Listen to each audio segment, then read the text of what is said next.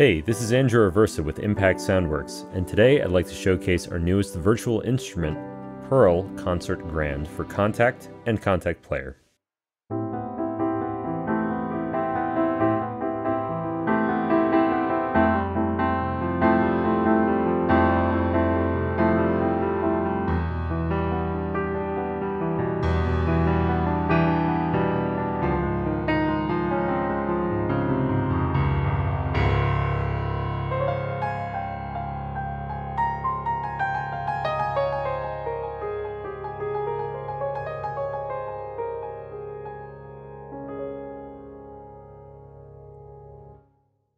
Pearl is a deeply sampled Yamaha C7 grand piano recorded in a concert hall with 4 microphone perspectives.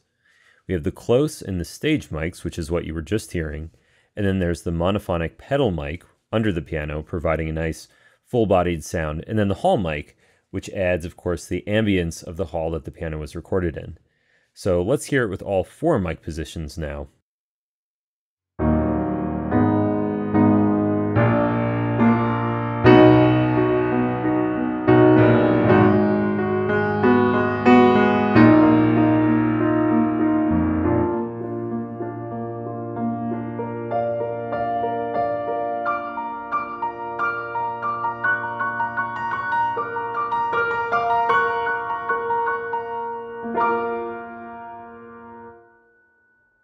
You can easily blend between the microphones using the user interface we have here, and the goal was to make something that was not only a joy to play, but also very easy to edit and fit into any style of music you might be making.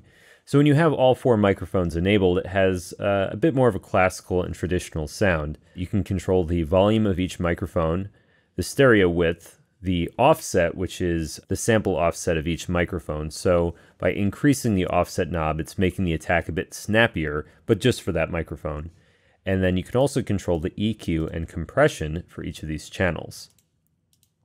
If you'd like to do mixing in your own DAW, you also have an output selector from KONTAKT itself.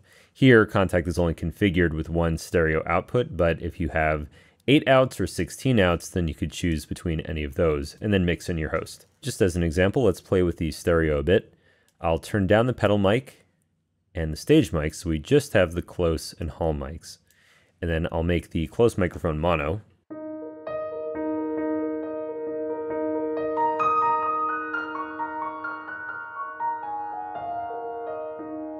Or let's say we turn up the stage and we want the stage to be very wide.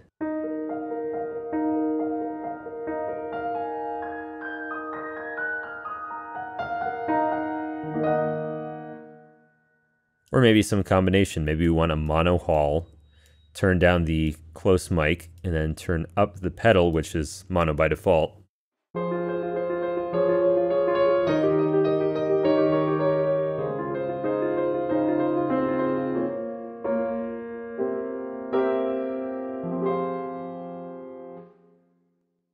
We'll return these to the default settings, and then take a look at the global effects.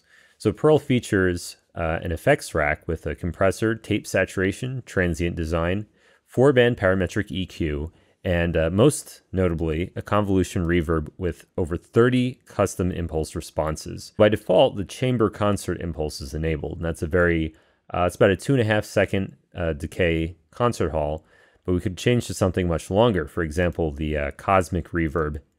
And to showcase this, let me actually turn down the other microphones, so you're just hearing the dry, close mic.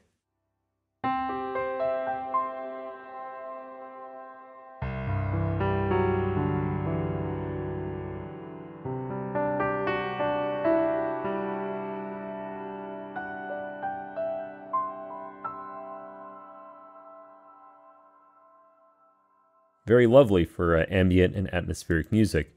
Of course, if we switch it to something like the live room, this has a much shorter tail, and this is more useful if you're going for perhaps like a jazz kind of sound.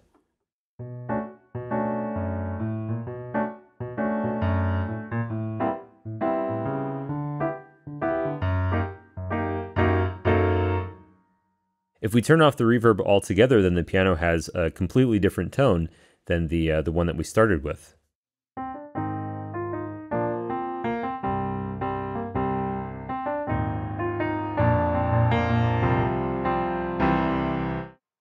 Since Perl is very deeply sampled, we have not only a wide range of dynamic layers and round robins, but we also have sustain pedal on and off samples. So when you hold the sustain pedal down, you're not hearing an emulation of just the notes sustaining longer, but you're actually hearing a different set of recordings entirely with the piano body and piano resonance intact. So here's with no sustain pedal, and here's with.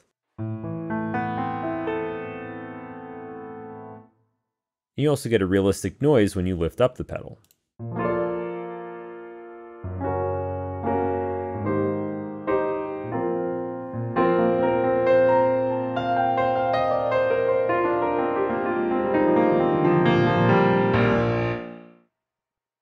Taking a look at the second page of the interface, there's some great features for people that want to really get under the hood and change, for example, the dynamic response.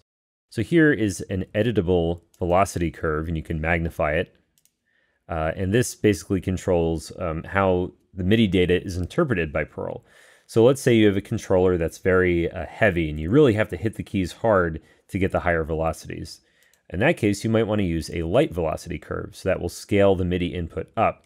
And we have light, very light, and of course lightest. And then we have the reverse. So if you have a very sensitive controller, you may want to use one of these curves, the heavy settings. You can also cut certain velocity ranges out entirely. So you could use the floor, for example, which cuts out the very lowest velocities, or ceiling. And then of course you can create your own. So you can even have an inverted velocity curve you can draw with the right mouse click, or something completely random, although that would be stupid. So then you can just hit the undo button, and then there you go, you're back to normal. We also have microtuning. So this is useful in case you want to use a non-standard scale. So let's say Pythagorean, which isn't too far out of the ordinary, but most pianos are tuned in equal temperament, so this is a bit different.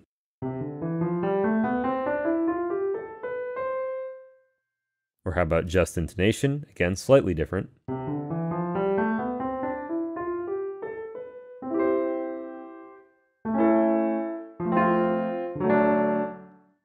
Most of the time, you'll probably want to stick to default, but it's nice to have the ability to create whatever scale you'd like using whatever root key. You can also save and load presets of your choosing, and then you can even share them with other users.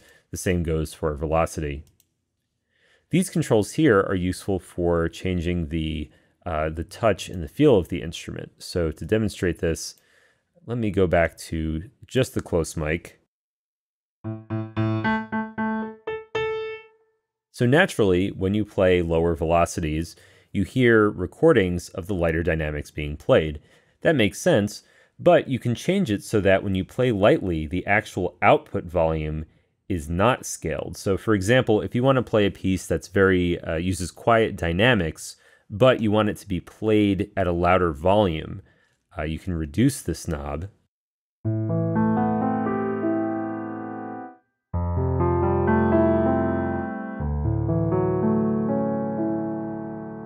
So there I'm playing very lightly, but it's actually playing loudly.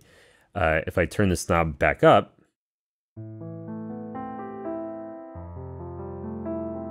you can hear now it's scaling as it would by default. There's also brightness, which is naturally, again, controlled by velocity.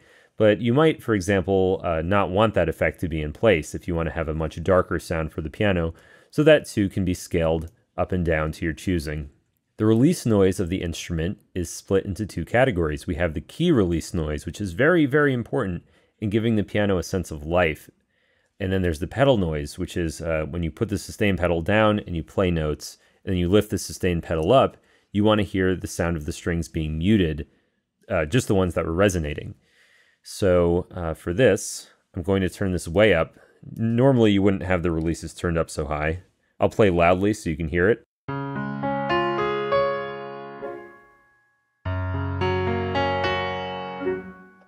So obviously this is cranked way up, but if you turn it down, you get a more natural sound.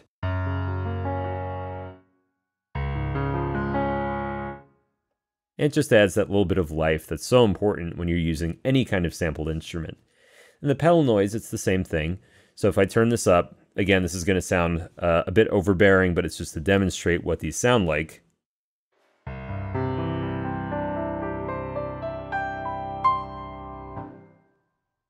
So you can hear the strings being muted, by the dampers.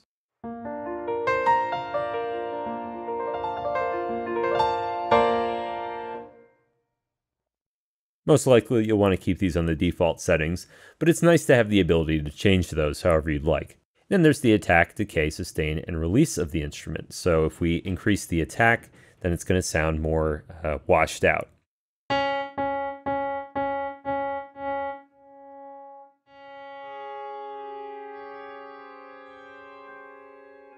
That's useful for more sound design purposes. And again, the default is just a tiny bit of attack. You can also change the sustain and decay. So if you want to have a very snappy decay of the instrument,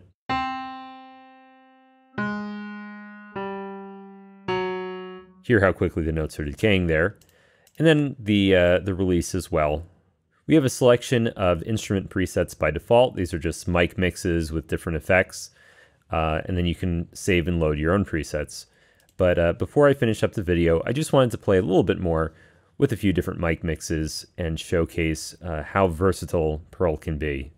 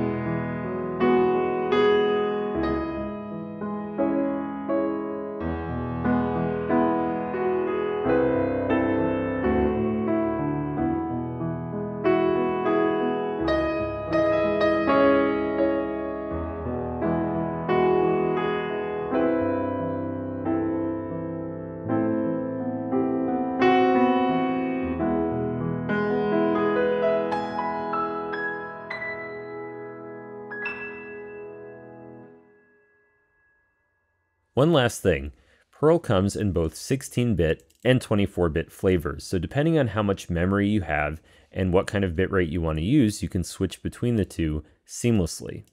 Also, you'll notice that we have various light patches.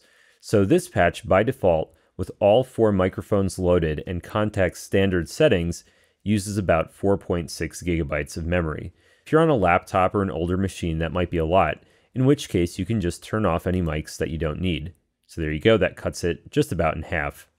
But these light patches reduce it even further. You can turn off the round robins, you can turn off the sustain pedal samples, for example, or both. And then the very lightest patch reduces things quite significantly by about 90%. So for example, if you turn off the sustain pedal and round robin samples, then what was once 2.6 gigabytes is now less than 1. Or with the lightest patch, that's only 400 megabytes. And if you turn off all but one mic position, now it's only 200.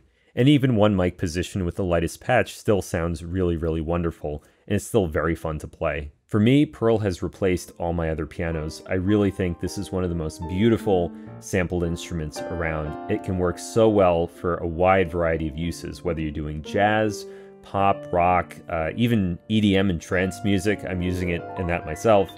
Cinematic stuff. It really covers the whole range so well. I hope you enjoyed this walkthrough.